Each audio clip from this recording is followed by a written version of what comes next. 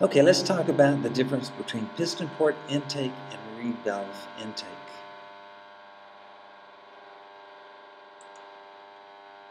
This is my piston port 48cc motorized bicycle engine.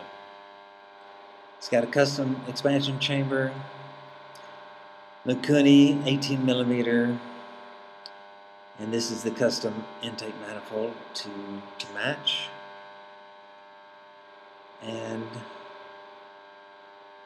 the same engine.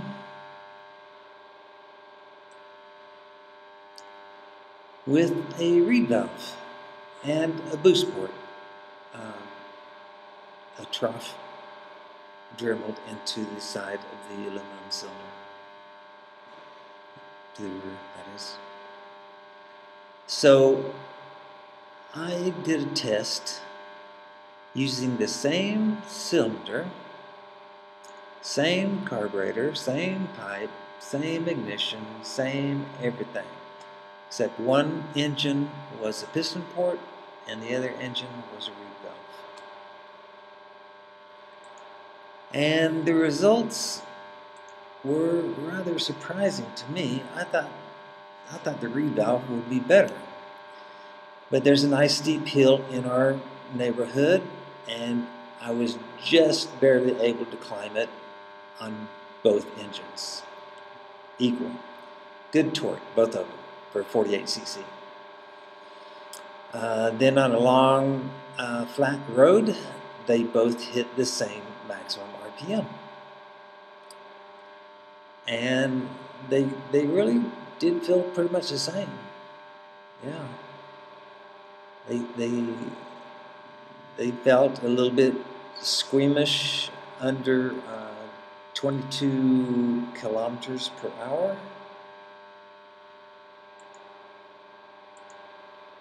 Which is 14 miles per hour. Both of them felt really, really good, just general use on the street. These are not set up to be racing engines. And I would recommend either one of them. But you know what? It's cheaper to have a piston port. These are the specs of the two engines. You can see, like I said, this is the same engine, same porting. I changed the needle on the piston port,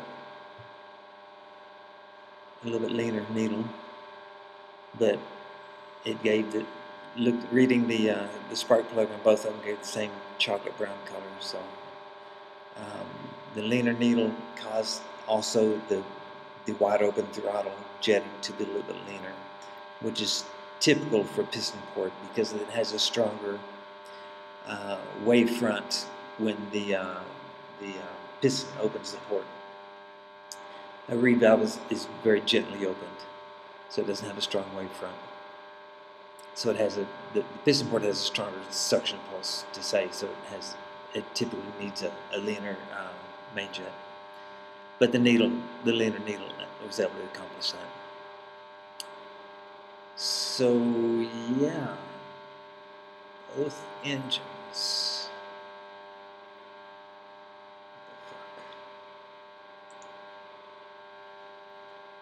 This is a simple drawing showing how the piston opens the intake port and the intake charge comes into the crankcase.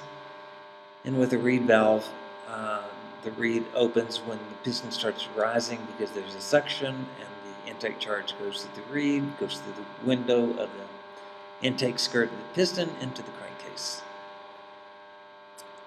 Now, a piston port intake is a little bit odd. If this is the rotation of the crank and the movement of the piston from bottom dead center to top dead center, the intake port will open about 60 degrees before top dead center. And if that piston's rising, it's causing that suction, so it's sucking it in. Okay. Then it keeps going in a little bit longer just due to inertia. Okay. And then some of that is pushed back towards the carburetor, which is why you need leaner jetting, because some of what's going past the slide is doing it for the second time due to that reversion. Okay, on the reed valve, when the piston rises and it closes the transfer, then the crankcase is sealed, except for the reed valve, and that rising piston causes the suction, which opens the reed valve. Now, the beginning of the intake can be earlier than here if you're at near the top RPM and the return wave from the diffuser, which is a suction wave, arrives at the crankcase at this area. So you can't specifically say it begins right here with the reed valve.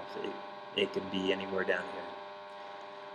So it will suck as the piston rises until TDC. And then as the piston starts to lower, that reed valve is closed. So all that intake in the crank, it's sealed. And now that sealed space is beginning to shrink as the piston goes down. Okay, so you have 120 degrees of compression of the intake charge. So when that transfer port opens, you've got a nice, good little pressure to push that into the combustion area. So that extra pressure is better for high RPM, worse for low RPM. And on the piston port intake, you only have 60 degrees of compression. So on a motorized bicycle engine, unless you port it to really rev like over 9,000, I would recommend the piston port. This 120 degrees compression puts more stress on the crankcase seals. And if you have taken apart a motorized bicycle engine, you know those crankcase seals are just, they're very thin, they're very flimsy, and they wear out very fast.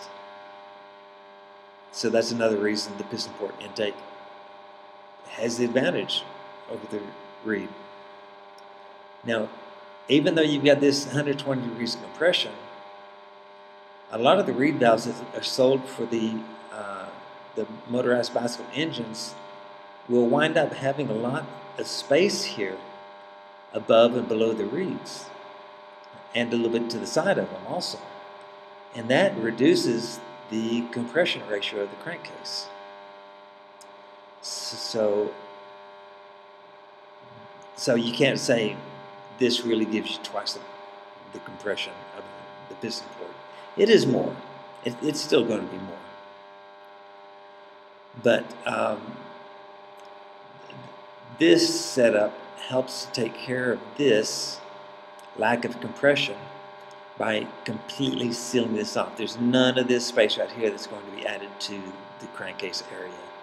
When that piston closes that off, that it's sealed, and it's just that space right there in the crankcase. So that helps to compensate for that. But anyway, I would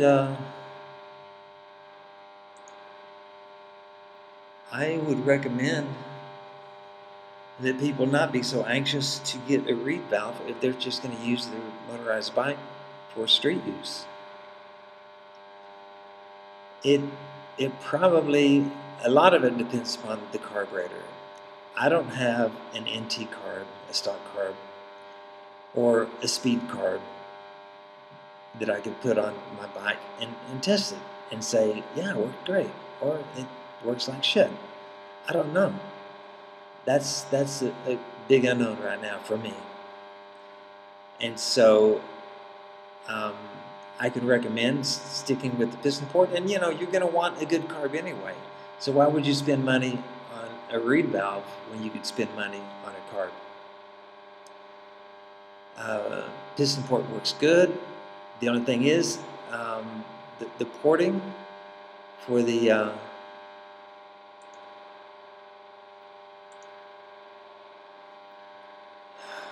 the intake port it needs to be changed just a little bit. I don't remember how much. It probably varies from engine to engine. You really need to look at my video about how to find the port durations and become skilled at doing that. And then you can accurately measure what your intake is and then know how much to change it to bring it to where you want it. On this test, the 120-degree intake duration was just right on the money. It was excellent. Good low end, good top end. You can't ask for more. I think most of them come with about 110-degree duration, which favors more of the low RPM power and less. Today I tested the 120-degree intake duration engine, but yesterday I tested it when it had 109 degrees, okay? And I didn't like it at all. And the day before I tested it with 131 degrees. And 131 was not as screwed up on the low RPM power as I thought it would be. It was actually surprisingly decent, but it really wanted to rip on the high RPM. So the higher you want to rev, the more you got to open that intake port duration. But if you're going to make a piston port engine a racer, you can expect crappy power at low RPM and maybe instability in its ability to idle. So yeah,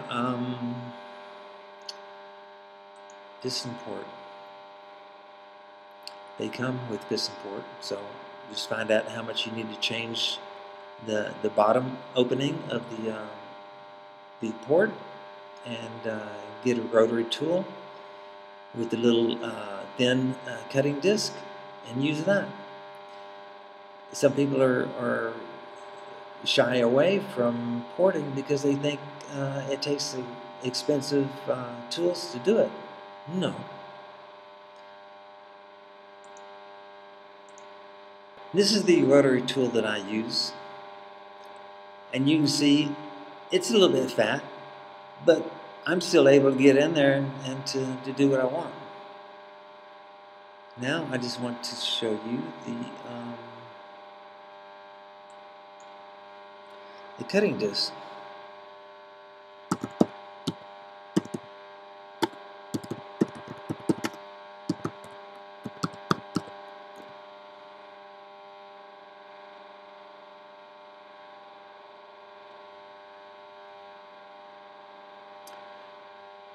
Okay, you notice some of these are dark. Those are the thicker fiberglass ones, and these brown ones, these are the thin ones. I typically work with these more than I do with these. And there's this little shaft right here, and it's got a screw on the end, and you unscrew it, and then you put the disc in place, and then you put the screw through the hole, and then screw it on. And that's what is there at the end of, where did it go?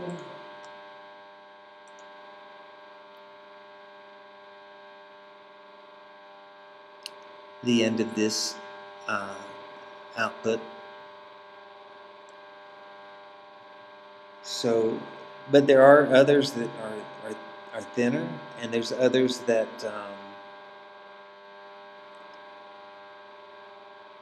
that have an extension, like this one right here. It has this flexible cable, and then this right here is very thin. This would be like really ideal for like those really small, what do you call those, remote control engines. Like right here, you can see how small it is. That would be like really easy to get. But then, just you have to make sure that the shaft, whatever accessory you buy, has the same shaft diameter.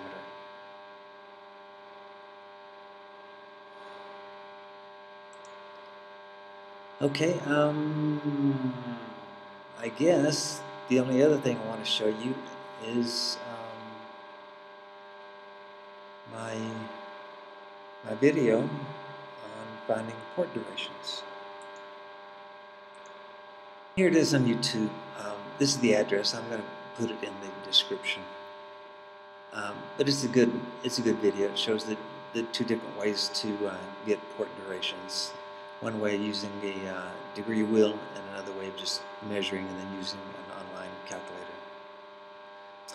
I guess that's all for now. Thanks for watching.